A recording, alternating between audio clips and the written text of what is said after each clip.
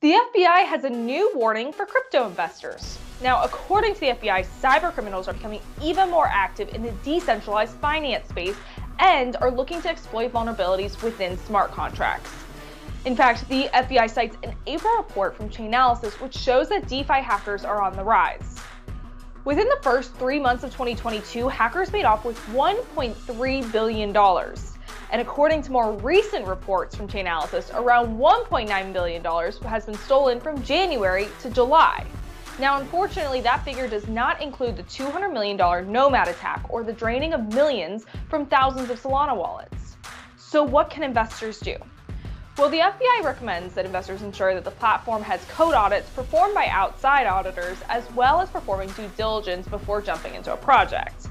So while that's solid advice, how can investors be protected from criminals in a space with no regulation? I'm Catherine Ross, and that was the Crypto Minute on The Street.